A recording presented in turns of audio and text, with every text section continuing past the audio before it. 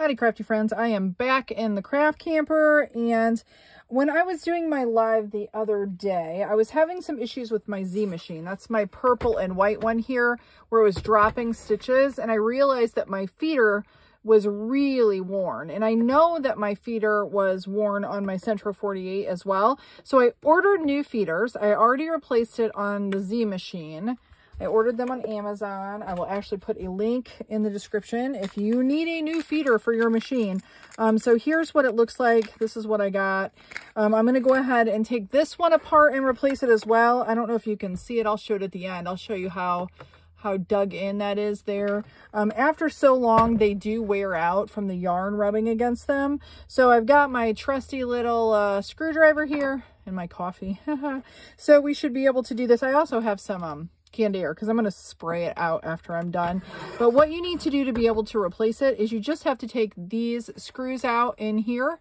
All of those, I think there's like 7 screws on the bottom. You need to take those out. So we'll do that here and then I'll meet you back after.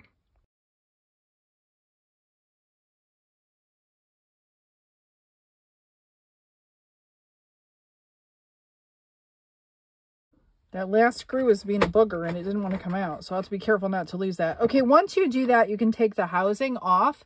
So you can just take it right off.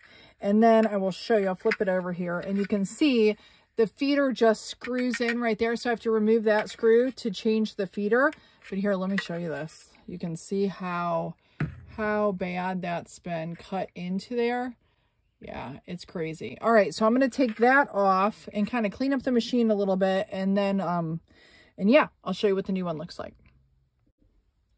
Okay, so here you can see this is the old one. Whoops, I just dropped my screw. I'll have to find it. You can see there's the old one and how much it's cut in, and this is what the new one looks like. So I just have to screw that new one in and then we'll be good to go. Okay, I got the new one all screwed down, got it in there. So now I'm actually going to, you can see I got it all screwed in there. I'm going to clean off the machine with some canned air. We'll do that here, and then I'll put it back together.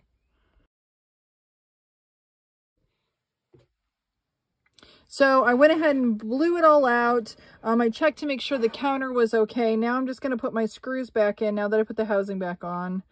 And it should be good to go.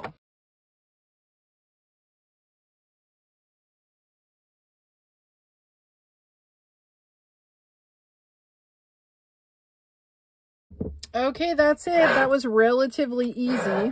I will show you what the feeders, the comparison here. And I don't know how far in this gets before it really just, your machine won't work at all. But yeah, I had some pretty good wear on both of those. You can see. So now they're replaced and hopefully I won't have any more issues. I'll keep you posted.